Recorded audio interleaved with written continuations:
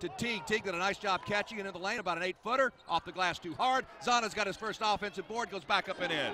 That's what Talib does so well. It's 8-0 Oklahoma City, 9-4. Bats. Kadeem Bats has his first bucket, 12-4. Here's a drive all the way. Houston's cut off by Bats, goes to Zanna in the lane. Two-handed dunk. Bats came over to help off, and all alone was Zanna. Zanna got the rebound, his third. Now here's a drive again by Teague, too hard. Zanna, what a follow by Talib Zanna. He puts it back up and in.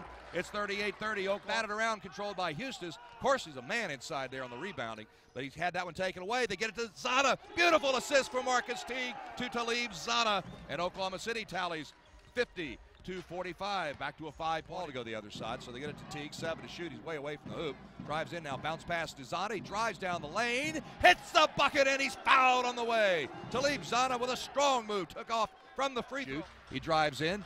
4 people in there. He misses the lay-in. There's Zanna on the backside, puts it back up and in. Talib Zanna has his 15th double-double of the 5 games this year.